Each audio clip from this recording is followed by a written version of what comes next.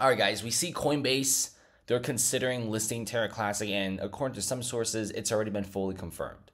If you check out some of the pictures of customer service conversations, apparently they've already begun the listing process. How long? Don't ask me. I don't know because I don't work at Coinbase. But it's usually going to take maybe a few weeks. That's generally a expected timeline. So right now people are freaking out because of one thing. Everyone's like, oh, Coinbase is buying a bunch of Terra Classic tokens. There's a few things to keep in mind here and definitely take with a pinch of salt. It's not fully confirmed. Coinbase themselves haven't said anything about buying X amount of coins.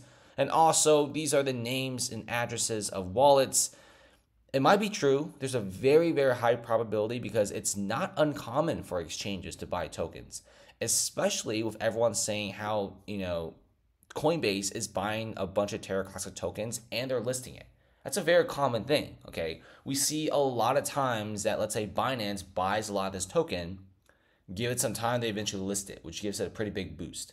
So right now, Coinbase and other exchanges most likely are loading up the boat. Don't be surprised about it. The volume is hitting close to $1 to $2 billion per day. Retail traders don't really have that much money. If the coin's volume was maybe 50, 70 million, then I could say it's mostly retail traders. But if it's hitting closer to 1 billion, 1.5 billion, stuff like that, which is what Terra Classic volume has been the past several days, it's going to be your institutional traders. Hedge funds are probably not playing that many meme tokens, so we could all assume that's most likely bigger exchanges like Coinbase. Crypto exchanges, they love investing in crypto. They tend to not invest in stocks. Look at CZ Binance, okay? Dude's market cap went from like 90 billion to 10 billion. He only invests in crypto. He barely has any stocks.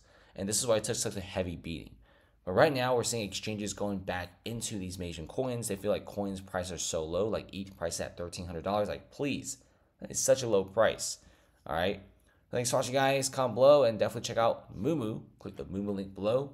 Make a Moomoo brokerage account, deposit $100, get 5 free stocks. You guys ready for some Coinbase buying? Because they're most likely listing this token.